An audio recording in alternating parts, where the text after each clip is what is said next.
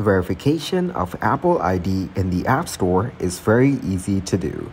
Today I'm going to show you how to do it. First of all, open the App Store on your iPhone, iPad, or Mac. Now, if you see a prompt asking you to verify your Apple ID, follow the on-screen instructions. This usually involves entering your passwords and a verification code sent to your trusted device or phone number. So now, if you don't see a prompt, try manually reviewing your Apple ID information on your iPhone or iPad. Go to Settings. Then, tap on your name on the top. After that, go to Media and Purchases and select the option of View Account. If you're using your Mac, open the App Store application, then click your profile icon at the bottom left and click on View Information. Now, if prompted, sign in with your Apple ID and password.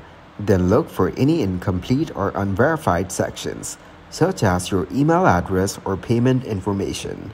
After that, if your email address is not verified, you will see a message indicating so.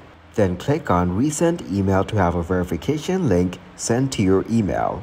Now check your email inbox and click the link to verify your address. Then, in some cases, adding a valid payment method such as a credit card or PayPal account can help verify your Apple ID. Now, go to Settings. Then tap your name, and after that, click on Payment and Shipping. And now add Payment Method. Now, if you have two-factor authentication enabled, you can use a trusted device to verify your Apple ID.